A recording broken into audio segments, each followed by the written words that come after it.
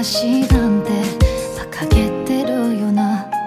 実際自分は死んでもよくて、周りが死んだら悲しくて、それが嫌だからっていう猫なんです。他人が生きてもどうでもよくて、誰かを嫌うこともファッションで、それでも平和に生きようなんて素敵なことでしょう。画面の先では誰かが死んで、それをね聞いて誰かが歌って、それに感化された少年がナイフを持って走った。僕らは命に嫌われている、価値観もエゴも押し付けて、いつも誰かを殺したい歌を簡単に電波で流した。僕らは命に嫌われている、軽々しく死にたいだとか、軽々しく命を見てる。僕らは命に嫌われている。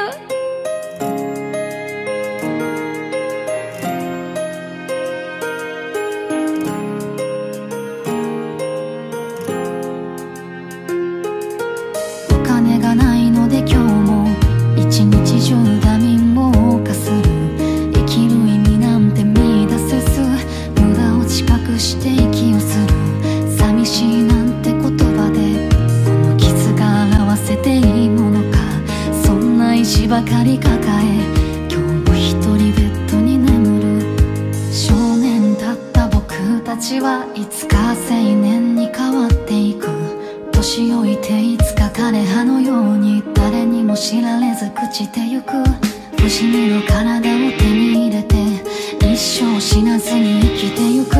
そんな SF 妄想してる。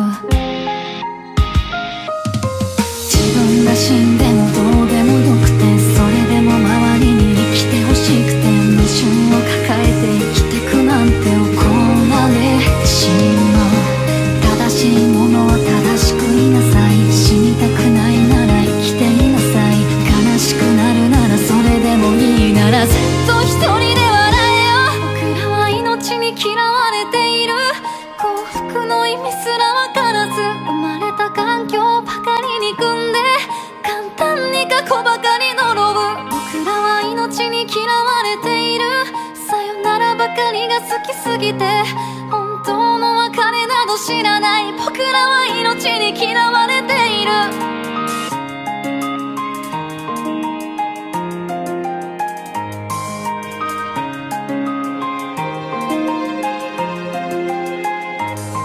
幸福も別れも愛情も友情も滑稽な夢の戯れて、全部金で買える代物。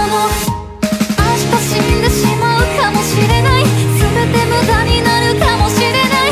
朝も夜も春も秋も変わらず誰かがどこかで死ぬ。夢も明日も何もいらない。君が生きていたならそれでいいそうだ。本当はそういうことが歌いたい。命に嫌われている。結局いつかは死んでゆく。君だって僕だっていつか別れ葉のように朽ちてく。せめても僕らは必死に生きて、命を必死に抱えて生きて、殺して書いて笑って抱えて生きて生きて生きて生きて生きろ。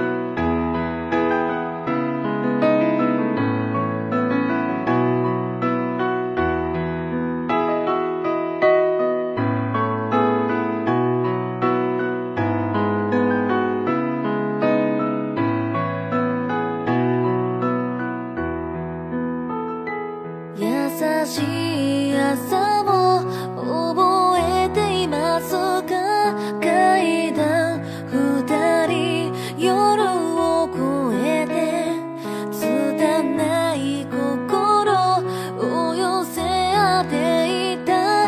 昨日のこと明日のことねえ、どうやったってこの街が変わっていくのは仕方がないから、言葉で埋めた音色を失う日々の中で座り込んだまま取り残されるのは僕らだけ。こんな痛みはこんな痛みは取るに足らないほど愛している。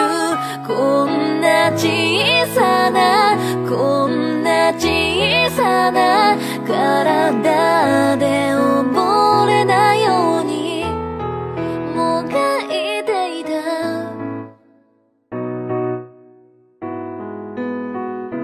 日が落ちても外は静かに、きっと今日も眠るのだろう。冷たい床に頬を預けてやけに声が小さくなる。ねえ今日だって昨日と同じぼやけてく感触に身を任せて目をつむる。どんな形がどんな形がやがて音もなく崩れても、どんな言葉もどんな言葉もあなたを消せやしないから。明日の雨はひどく強いとか、昨日の夢は少し変だとか、そんなことどうだっていいのに、こちらの暮らしに花を添えたいけど今の僕じゃ何もできないから、ごめんね勝手だろうけど少しだけさよなら。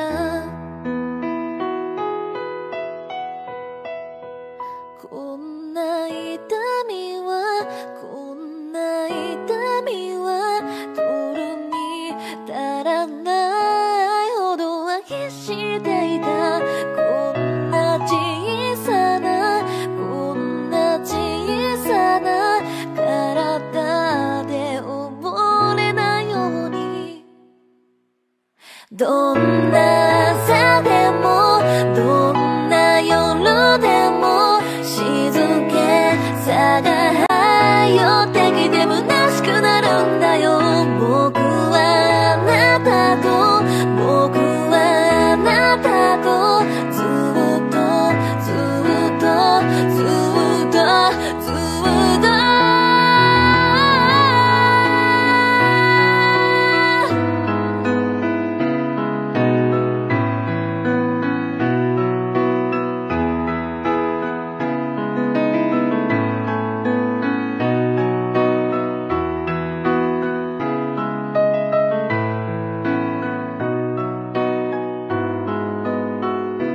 優しい朝を覚えていますか？階段二人夜を越えて拙い心を寄せ合っていた。昨日のこと明日のこと。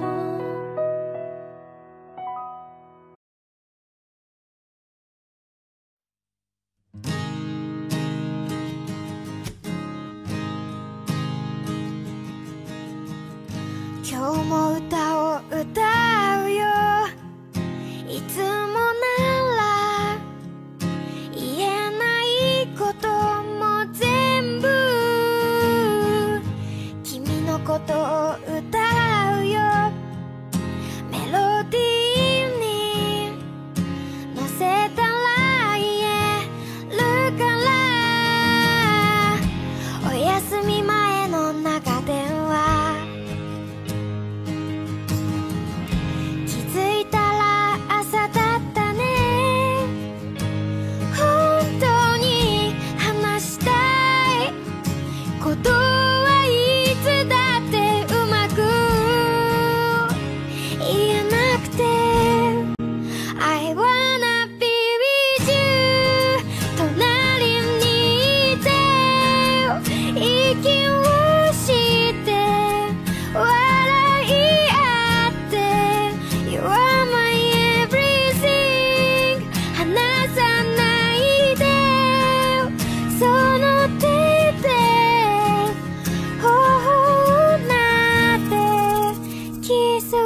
して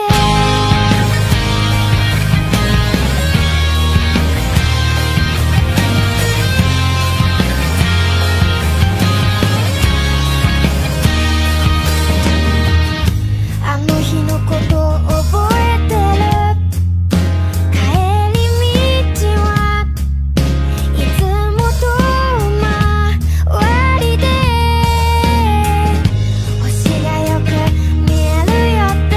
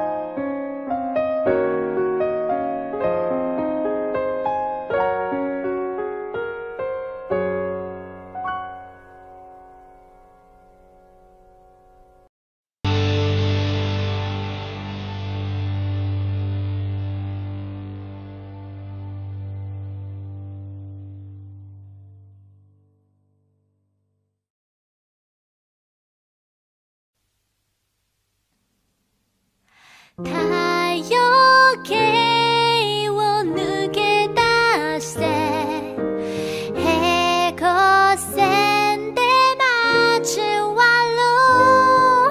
る私と君の影のように伸びているああ平行線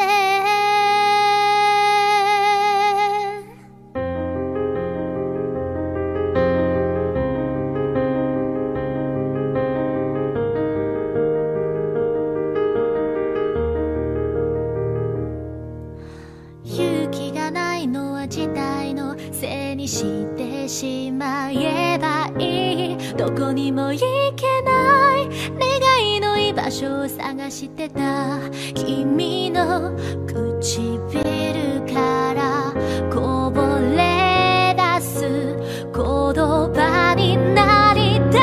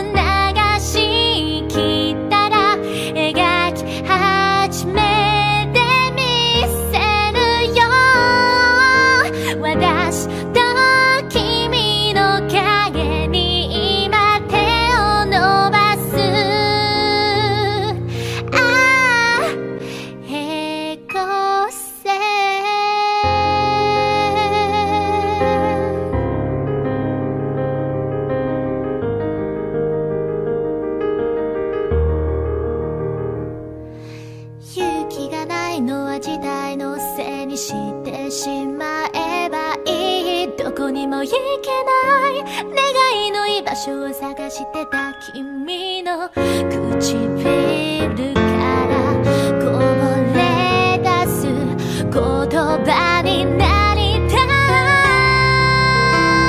い。感情全部流し切ったら描き始めてみせるよ。私と君の影に今手を伸ばす。ああ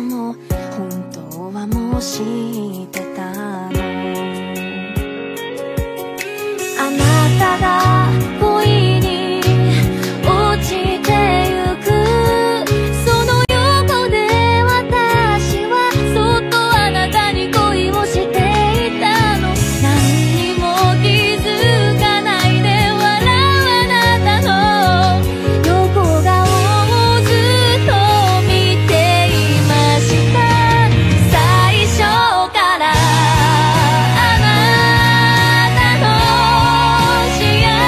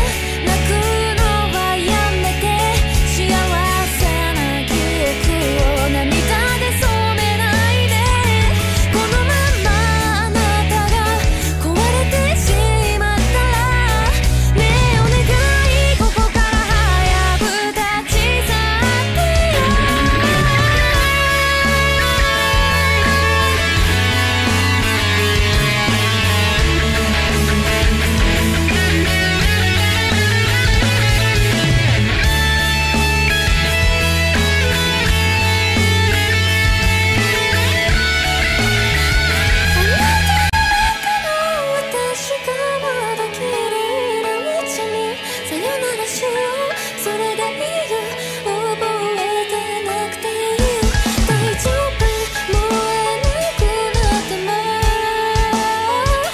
ずっと隣に本当はそばにいたいけど、まだ綺麗なうちにさよならしよう、それでいいよ、忘れてしまっていいよ、大丈夫、もう会えなくなっても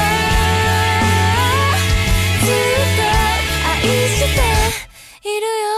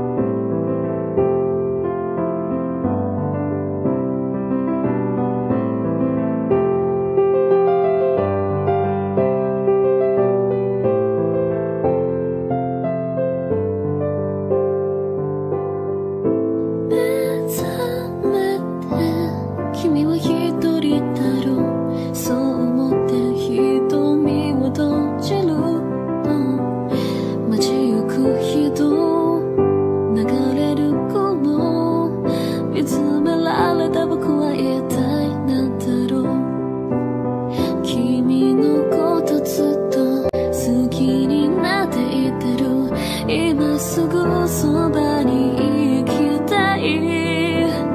触れなくて壊れてしまう。君のそばでその光を見えなくなってゆく。あふれて触れて触れられなくて、戻って戻ってもう疲れた。まだ一人で僕は待ち続けでしょう。ごめんね、そう言って会いに行く。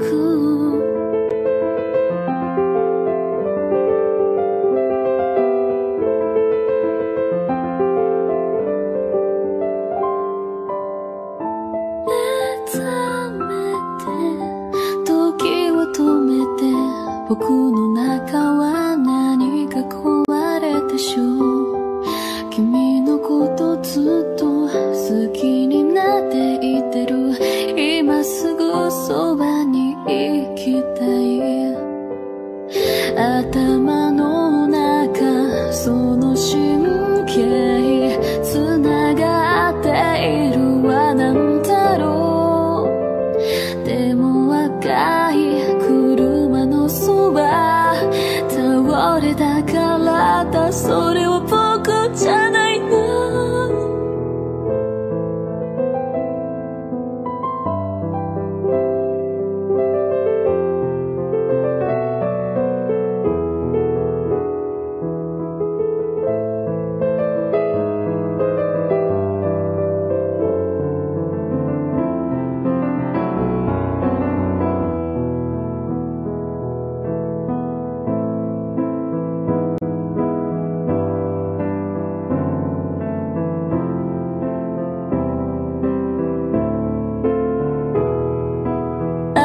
回って回って回りつがりで、息が遠い。触れて触れられなくて、戻って戻ってもう疲れた。もう泣かないでもう疲れられなくて、僕はもう壊れたとわかった。触れて触れて触れられなくて、戻って戻って戻られなくて、そう君に悲しませるピエロだ。僕を忘れて君の世界に戻っ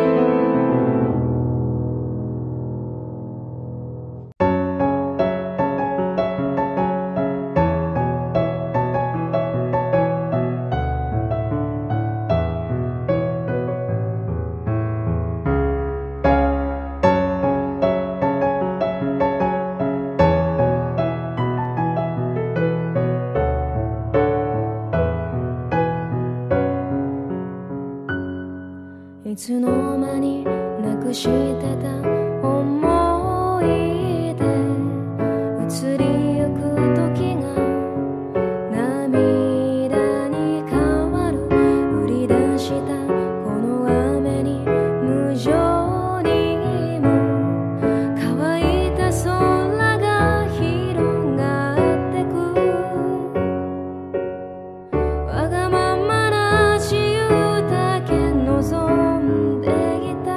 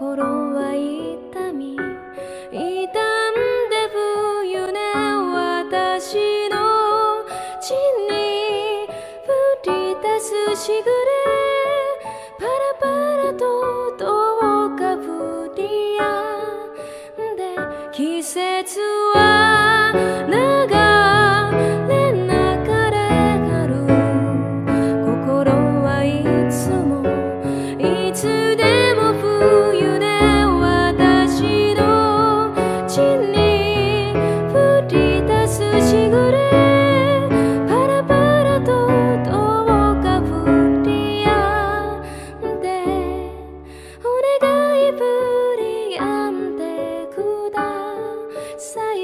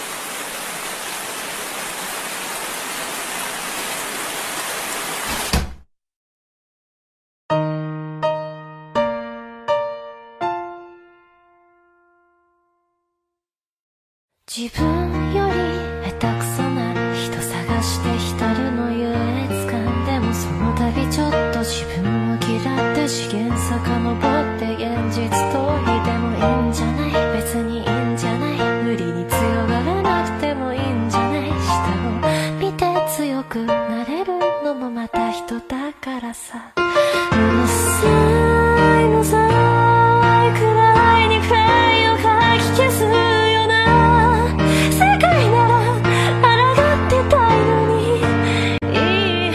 降り出した空の鳴き声は透明でわかんないもんわかんないよなんでも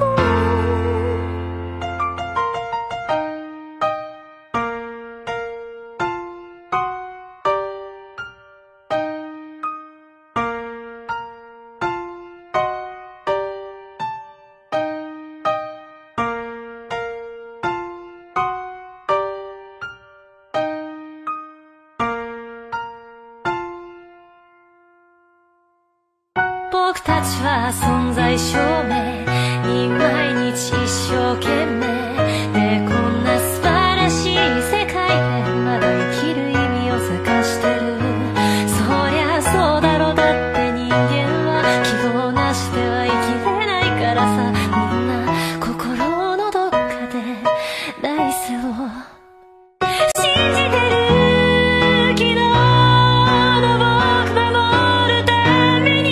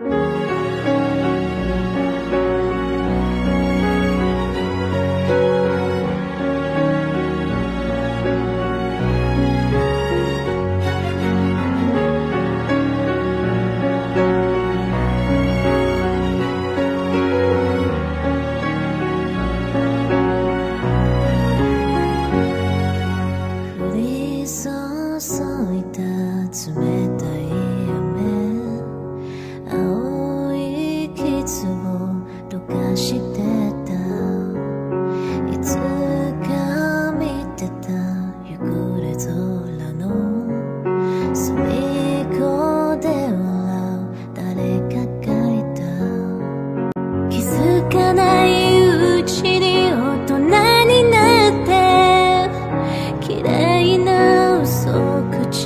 にできるほどいろんな痛みを覚えてきたけど、それでもまた痛いんだ。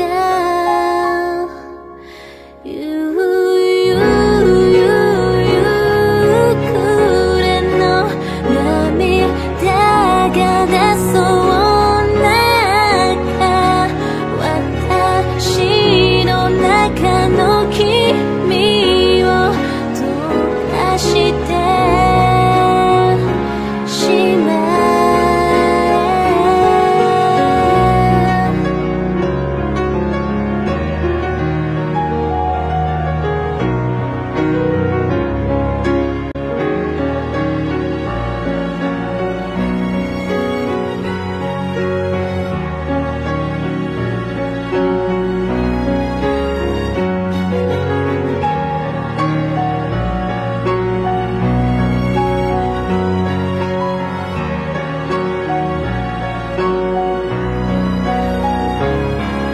私の体中、君の傷跡で溢れているからもう進めないよね。消えて消してよそう願っていたのに、どうしてこんなに傷抱きしめてるの。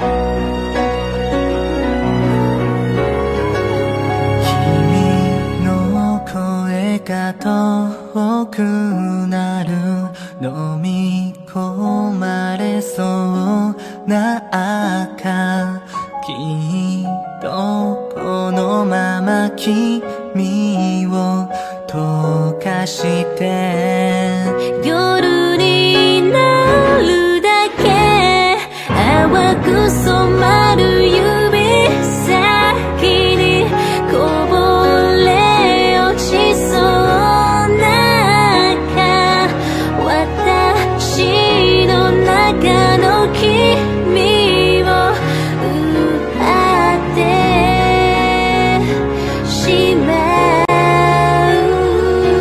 ちぎれてく雲流れ溢れ出す涙、少しずつ滲む君にぎゅっとしがみついた。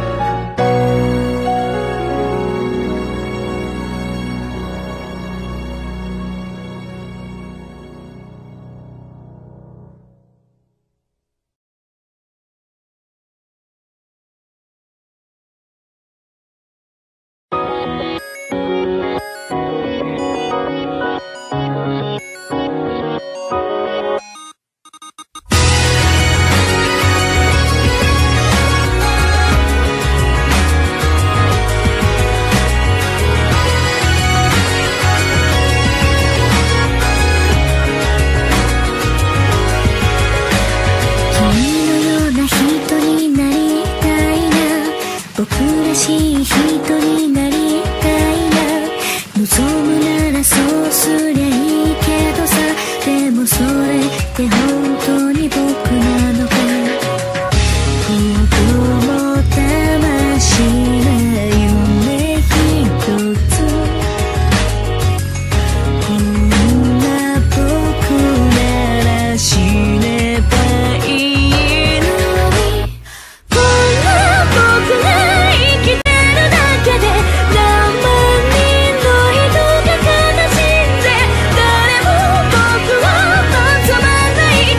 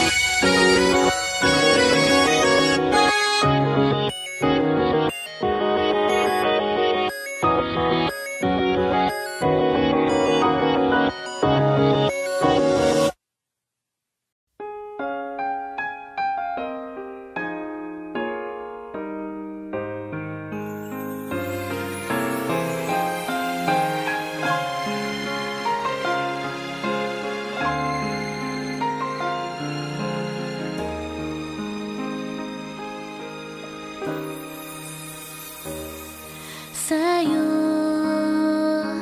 ならと切り出した君の唇スローモーション何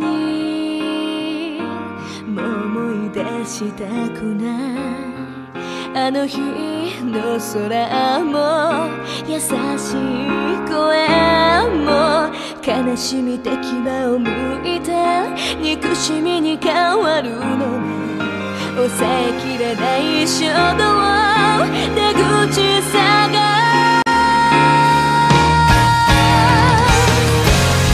心が震えてる湧き立つ胸の波もほらもうすぐ込み上げるこぼれたら悔しい何度も何度でも空を見上げぎゅっと唇を噛んだ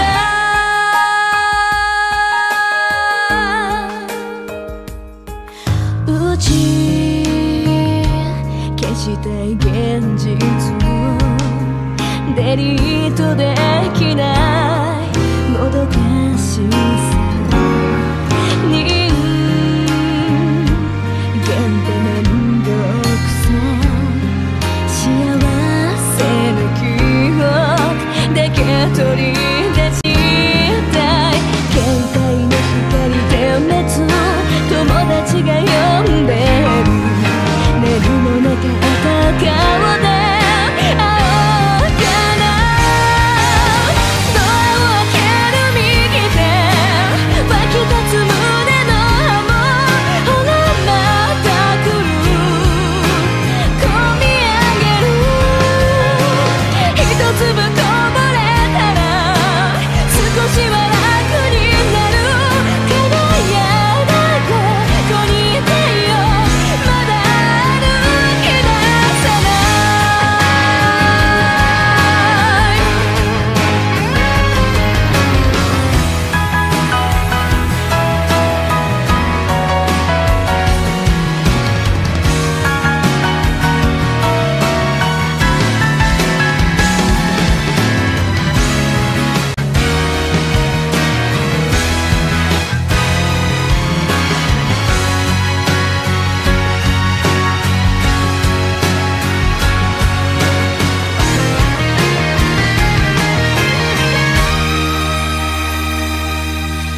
失った悲しみどうしたら言えるの誰か教えて苦しいよ本当を聞かせて嫌いじゃなくていい痛いよ胸がずっとあの時から心が震えてる湧き立つ胸の波もほらまた来る込み上げる涙を流したらどれだけ流したら止めたままの時間が動き始めるの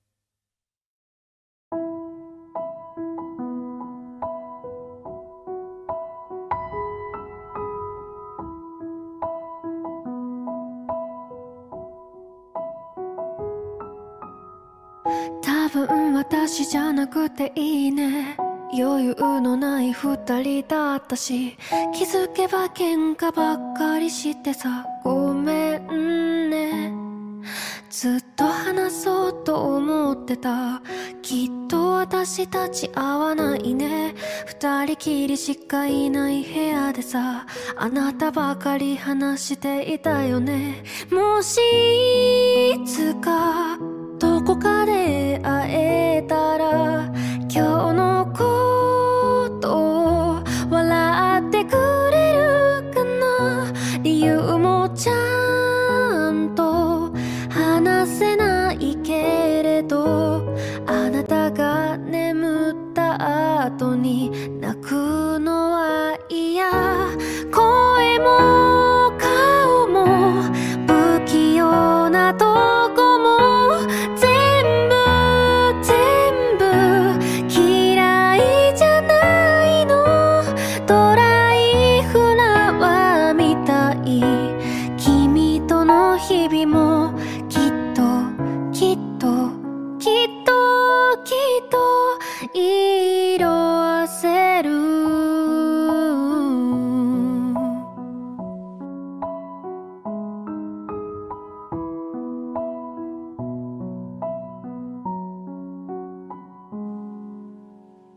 多分君じゃなくてよかった。もう泣かされることもないし、私ばかりなんて言葉もなくなった。あんなに悲しい別れでも時間が経てば忘れてゆく。新しい人と並ぶ君はちゃんとうまくやれているのかな。もう顔も見たくないからさ、変に連絡してこないでほしい。都合がいいのは変わってないんだね。でも無視できずにまた少し返事。声も顔も不器用なとこも多分今も嫌いじゃないの。ドライフラワーみたく時間が経てばきっと色あせる。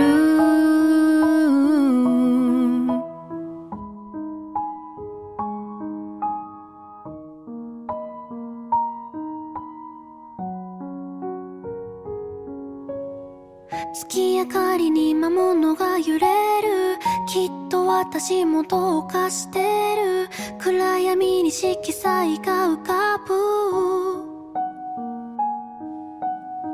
赤き藍色が胸の奥。ずっとあなたの名前を呼ぶ。好きという気持ちまた香る。声も顔も不器用なとこも全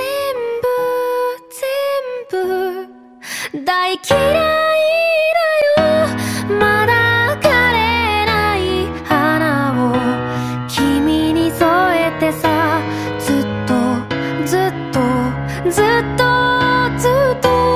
抱えてよ。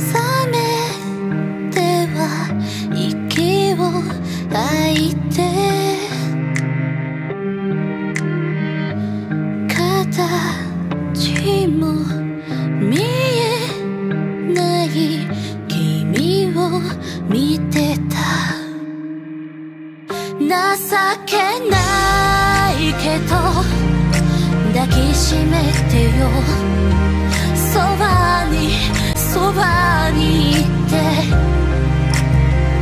だらしないけど抱きしめてよ、そばにそばにいて、そばにそばにいて。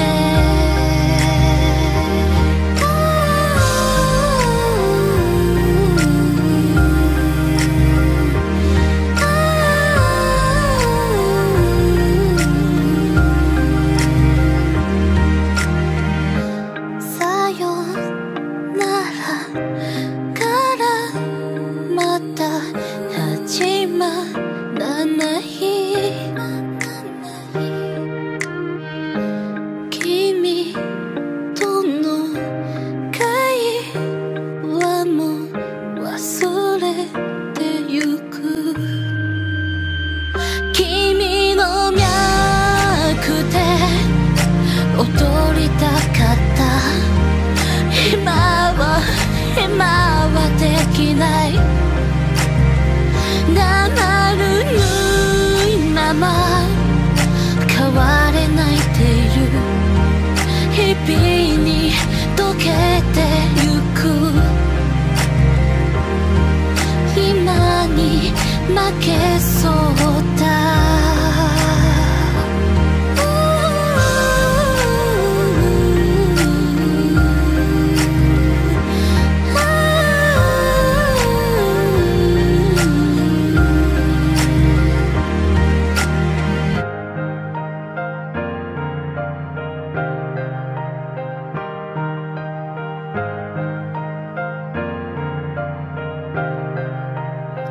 君のせいとか思わないけど、なぜか寂しくて眠るぬいまま息を吐いている、日々に騙されて、君の脈で踊りたかった、今はできない、情けないけど抱きしめてよ、そばにそばにいて、そばにそばに